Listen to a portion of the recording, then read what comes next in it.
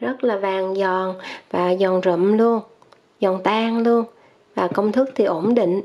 Bây giờ thì nếu như thích thì mình vào bếp và làm món heo quay da giòn này nha. Thật ra thì ai đã từng quay heo quay trong lò thì sẽ cái nỗi khổ lớn nhất đó là thứ nhất đó là nó dơ lò, phải chùi lò rất là cực. Thứ hai nữa là cái da nó sẽ không giòn. Thứ ba nữa cái cách quay phức tạp. Và thứ tư nữa đó là thời gian chờ đợi quá lâu. Thì hôm nay Vanh Khuyen chia sẻ cái cách quay như thế này. Có rất là nhiều bạn đã quay heo và theo nhiều cách luôn, cũng giống như Vanh Khuyen vậy đó. Mình thử qua rất là nhiều cách, từ là phủ muối trên da, đến bỏ vào tủ lạnh, rồi đến thoa chanh giấm. Các cái cách đó chủ yếu đó là mình sẽ lấy cái lượng nước ở trên cái da này ra. Khi mà cái lượng nước nó mất đi thì lúc đó cái da nó sẽ phồng khi mà gặp nhiệt cao. Mình muốn quay được một miếng heo quay mà cho nó cái da nó giòn rụm nè, nó giòn rụm giòn lâu mà giòn không cứng thì cũng là một cái vấn đề nữa. Và thêm một cái vấn đề mà các bạn cũng quan tâm đó là quay làm sao để cho cái lò của mình nó không bị dơ. Đây là cái cách mà Vanh Khuyen đã nhiều lần làm rồi và công thức nó ổn định. Già hay heo non, heo da dày hay là da mỏng. Và bây giờ hôm nay Vanh Khuyen sẽ chia sẻ ở đây, và nếu như anh chị em và các bạn nào thích thì mình sẽ thử làm công thức của Vanh Khuyen và cho cảm nhận nha. Bây giờ nó có những cái dãy sườn như vậy, Vanh Khuyen sẽ cắt ra nha. Mình nên bỏ xương ra. Tìm hiểu và đọc ở trên mạng. Để em quay một miếng heo quay thì người ta tốn đến cả ngày trời. Và mình sẽ sử dụng nước ấm để rửa. Và khoảng 2 lít nước ở trong đây, Vanh Khuyen sẽ cho vào đây khoảng 3 đến 4 muỗng canh giấm. Và một vốc muối như thế này. Bây giờ sẽ nhẹ nhàng mình cạo phần da. Khi mà mình rửa trong nước giấm và muối như thế này thì cái thịt heo nó sẽ không còn bị hôi mùi heo nữa 1 đến 2 lần nước nữa mình sẽ rửa cho thật là sạch lại nha. Bây giờ mình có được miếng thịt heo ở đây và cho nó ráo nước. Cho thịt lên trên tấm thớt và mình dùng khăn giấy làm bếp, bởi vì mình để như ướp nhiều quá một chút, mình ướp gia vị nó sẽ khó thấm. Phần da này mình lau cho khô. Có thể dùng thêm một cái khăn làm bếp nữa lau cho thật khô phần da. Mình đặt xuống và mình ướp gia vị. Nhưng mà với một miếng thịt to như thế này, thường là khi mình nướng đó, nó sẽ có chỗ phồng và chỗ không phồng da do nó không phẳng được. Bây giờ mình Khuyen sẽ cắt nha. Mình cắt ra, mình chia ra làm 2 miếng. Một miếng sẽ hơn 1 kg. Bởi vì cái này là 2,2 kg. Bước tiếp theo mình sẽ cắt cỡ một đoạn 2 lóng tay như thế này. Mình cắt dày khoảng 2 lóng tay là 3 cm.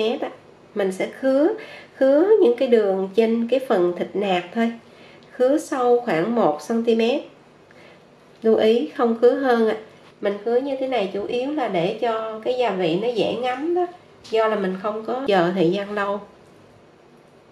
Tiếp theo cho cái miếng bên đây, mình Khuyen cũng khứa những đường như chang như vậy luôn.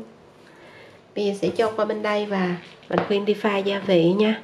Đầu tiên mình sẽ pha bột khô nè. Trong chén mình Khuyen sẽ cho 2 muỗng canh đường.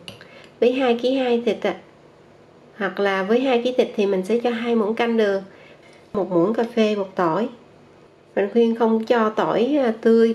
Và ở đây là bột paprika hay là bột ớt chuông. Mình sẽ cho 1 muỗng cà phê luôn nha. Nếu mà mình không có thì mình không cho vào cũng không sao. Ở đây là bột gừng, 1 muỗng cà phê bột gừng. Vanh Khuyen đang ướp cho khoảng 2 kg đến 2,2 kg thịt. 1 muỗng cà phê của vị hương, 1 muỗng cà phê gặt ngang nha. Và trộn đều. Tiêu. Vanh Khuyen không cho muối, bởi vì cho muối làm cho thịt nó khô cứng lắm. Bây giờ mình sẽ rắc cái này lên. Bên trên mặt thịt không rắc mặt da. Chia cho đều và rắc đều. Và chừa lại để một chút xíu mình sát ra xung quanh 4 cạnh của nó. Xoa như thế này để cho nó ngấm đều. Mình lưu ý là cho vào những cái kẽ sâu ở trong thịt nữa nha, để một chút nữa nó dễ ngấm đó. Tiếp tục với miếng bên đây Vanh Khuyen cũng làm giống như vậy luôn. Và sẽ nhớ chà như thế này hơi kỹ. Và tiếp theo mình sẽ dùng cái tay mình chặn cái này lại, mình cho lên như thế này và mình xoa đều cái cạnh của cái miếng thịt, và nhớ là cả 4 góc của 2 miếng thịt nha. Nhớ là mình sẽ xoa bóp như thế này khoảng 3 phút, 2-3 phút gì đó để cho nó dễ ngấm á. Ở đây là chao à. Chao có nghĩa là đậu hũ á, người ta ướp muối bỏ lên men, thì sau đó thì người ta mới cho rượu vào và làm thành chao. Bây giờ mình Khuyen cho một cục như thế này, và chỉ cho cái cục chao, không có cho cái nước à. Và tiếp theo là tương ăn phở hoisin sauce, 1 muỗng canh. Đây cái tương này ở đây ạ. Và 1 muỗng canh nước tương Maggi, hay là hoặc là có thể là nước tương loại khác, nhưng mà tùy độ mặn nha. 1 muỗng canh là 2 muỗng cà phê. Bây giờ mình Khuyen sẽ trộn đều cái này lại. Mình sẽ dầm cho cái chao này nó nhuyễn ra nha. Như mình Khuyen đã nói rồi là cái gia vị thì tùy mình nha. Mình muốn cho sao cũng được, miễn là hợp khẩu vị của gia đình mình. Nhưng mà trong cái món heo quay thì mình nên cho tương hồi nè, chao nè, cũng như là nước tương, thì nó ra cái mùi heo quay ạ. Và ngoài ra một gia vị không thể thiếu nữa, đó là dầu hào. Mình sẽ cho 1 muỗng cà phê dầu hào vào, 1 muỗng cà phê thôi ạ. Giờ thì trộn toàn bộ cái này lại. Mình thấy cái hỗn hợp chất khô này nó tan ra như thế này rồi, là mình có thể ướp được cái ướt này vô, và ướp mỗi bên một nửa nè, bởi vì mình có 2 miếng thịt đó. Cho vào trong những cái kẽ mình vừa cắt ra nè. Nãy giờ mình Khuyen đã xoa xong hết gia vị vô xung quanh rồi. Bây giờ mình sẽ lật miếng thịt lại, lật ngược lại phần da. Ngũ vị hương và những cái gia vị nó dính vô đây nè, mình lau. Mình để như thế này trong vòng 5 phút nha. 5 phút sau thì mình quay lại ạ. Sau khi thịt mình ướp được 5 phút mình Khuyen cho một chút xíu nước lên bếp. Mình Khuyen nói một chút xíu bởi vì tùy cái nồi của mình đó. Nếu mà cái nồi của mình to thì mình sẽ dùng nhiều hơn, nồi của mình nhỏ thì mình dùng ít đi. Không cần đợi nước sôi đâu ạ. Mình Khuyen sẽ cho thịt vào. Và lưu ý khi mà mình cho thịt vào thì cái nước này nó chỉ nằm một chút xíu ở dưới thôi. Và mình lưu ý lúc mình cho vô thì mình phải ấn cái này nè, cho nó nằm phẳng ra nha. Bởi vì nếu như mà nó không có phẳng một chút, mình quay có chỗ nó phù lên thì nó chín trước, còn chỗ mà không có phù thì nó chín sau. Và lưu ý cái nước luộc phía dưới không được lên trên cái mặt da nha. Bây giờ mình sẽ để lửa vừa thôi, đậy nắp lại. Bây giờ thì 20 phút sau thì mình sẽ quay lại. Trong lúc mình luộc thịt bên kia thì Vanh Khuyen sẽ dùng những cái rau củ quả, những gì mình có để mình cho xuống cái khay. Vanh Khuyen sẽ cắt ra nha. Mình có táo, lê hoặc là cà rốt, su hào, hay là bất cứ cái trái gì cũng được, cho cái khay nó không có bị dính khay lúc mình nướng, không có văng Mình sẽ sử dụng khay nào cũng được hết. Ở đây mình Khuyen sử dụng cái khay để mà nướng thịt. Sẽ lót những cái miếng này lên trên khay nha. Thịt sau khi Vanh Khuyen luộc, sau khi mình luộc 20 phút và Vanh Khuyen đậy thêm ở trong đây 10 phút nữa, cho cái miếng thịt này mình đảm bảo là nó chín kỹ rồi ạ. Bây giờ sẽ cho lên khay nha. Cho miếng này lên khay luôn. Bây giờ cái này nó vẫn đang còn nóng lắm Mình sẽ sử dụng một cái bó cây xăm xiên thịt nướng như thế này. Vanh Khuyen sẽ xăm. Do cái này nó nhiều nè, do đó mình xăm nhanh lắm Mình xăm khoảng từ đây qua đây 10 cái, đây qua đây 10 cái, khoảng 30-40 cái là xong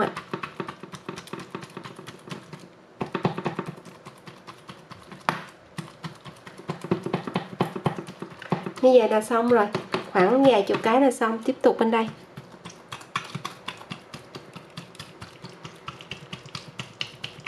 Mình đừng có ngại xăm cái này bởi vì nó rất là nhanh. Rồi mình Khuyen xong rồi đó. Rồi xong rồi. Pha cái hỗn hợp để quét, mình Khuyen sẽ sử dụng đây là giấm 5%. Mình sẽ cho 2 muỗng cà phê giấm. Và bột nổi làm bánh, bột nổi để mình nướng bánh hôm trước baking powder hay là Backofen sẽ cho vào đây 1 muỗng cà phê luôn, 1 muỗng gặt ngang, 1 muỗng cà phê muối. Mình làm như thế này thì Vanh Khuyen chắc chắn đảm bảo là ai cũng thành công hết. Và cái bột nổi thì không có hại đâu khi mà mình cho vào thực phẩm đó, nó giải phóng CO2, nó làm cho bánh phồng lên, cũng như là chả nó dai giòn, hoặc là da heo này nó phồng da lên, nổ da và giòn da. Bây giờ mình Khuyen sẽ quét cái này lên, do nó đã khô cái phần da rồi đó, quậy cho nó tan và quét lên như vậy thôi. Cách này là một cái cách rất là thành công, không có phải vất vả, cũng như là không có dơ lò, và thịt ở bên trong thì mềm. Miếng bên đây ra mở trước khi mình cho giấm, muối cũng như là bột nổi lên, mình lao đi.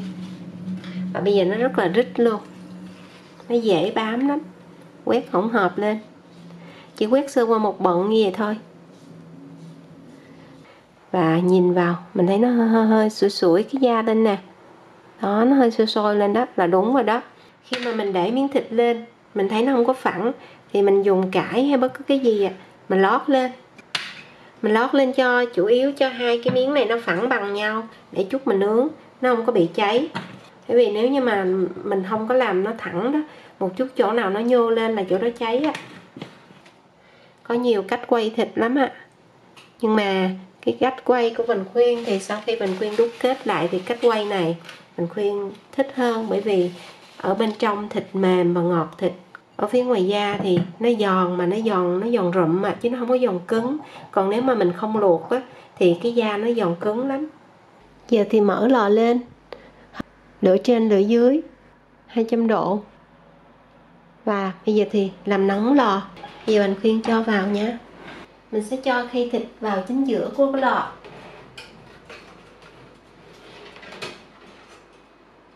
Chính giữa luôn. Và bây giờ thì mình vẫn chọn 200 độ ở đây. Thời gian sẽ làm 20 phút á. Mình sẽ chọn 20 phút. Sau khi mình nướng được 20 phút, bây giờ thì mở cửa lò ra. Sẽ kéo khay ra nè.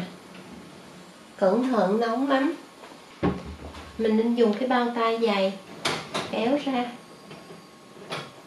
Và bây giờ thì cái chén, hồi nãy cái chén nước quét còn ở đây, mình Khuyen sẽ quét lên một lần nữa. Bây giờ mình nhìn vào mình thấy bì nó cũng đã nổ, nó nổ một vài chỗ rồi ạ.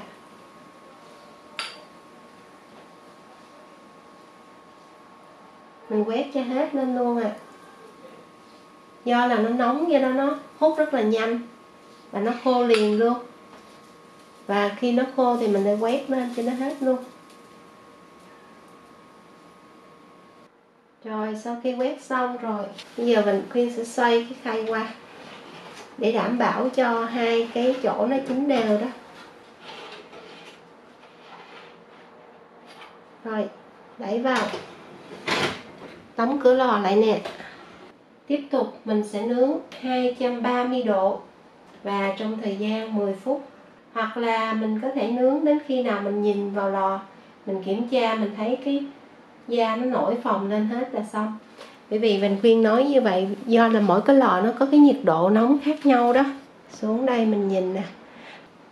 Sau khi nướng được 10 phút ở 230 độ 2 lửa, bây giờ Vanh Khuyen sẽ chuyển qua là mình sẽ nướng lửa trên thôi. Bây giờ mình sẽ để 200 độ thôi.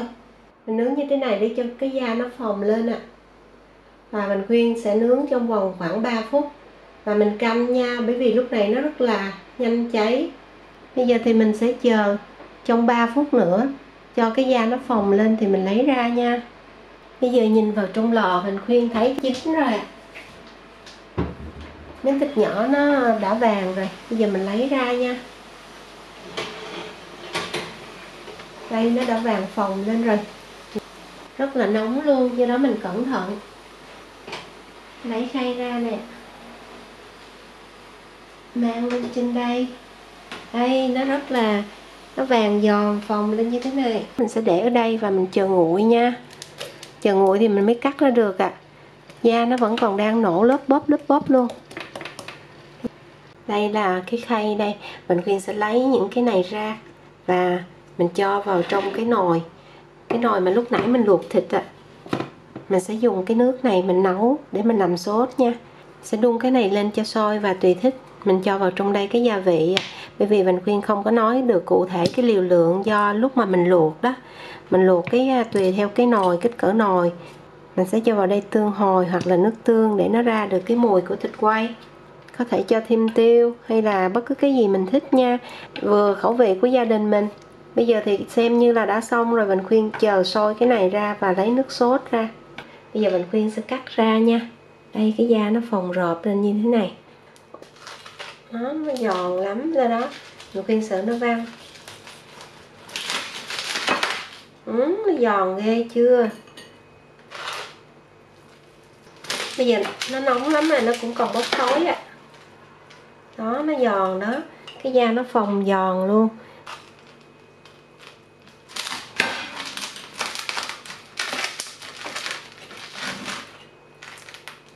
Rất giòn.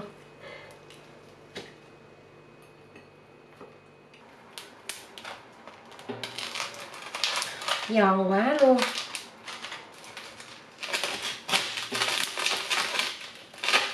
Giòn chưa. Những cái vụn này nè, nó giòn quá nó văng. Đây thịt nó ở trong đây nó ướp như thế này, nó không có bị khô à, thì nó ngon.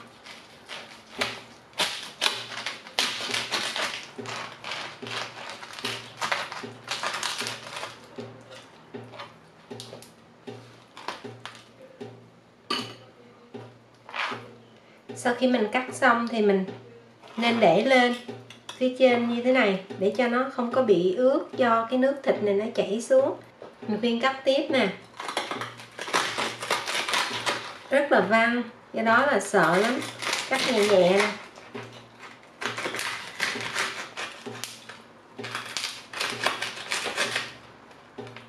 Giòn ghê chưa. Cho ra dĩa đây, tiếp tục cắt.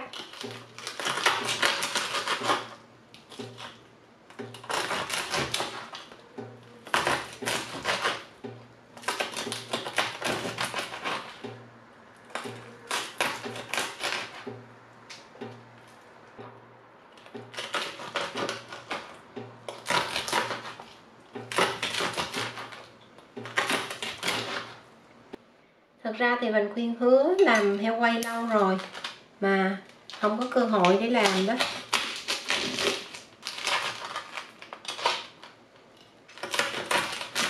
Rất là vang.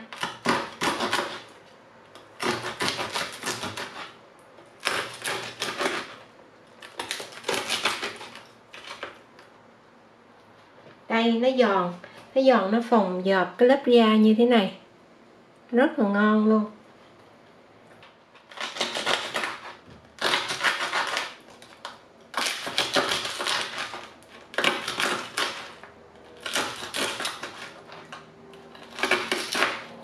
Đây là giòn tan chứ không phải là giòn cứng á.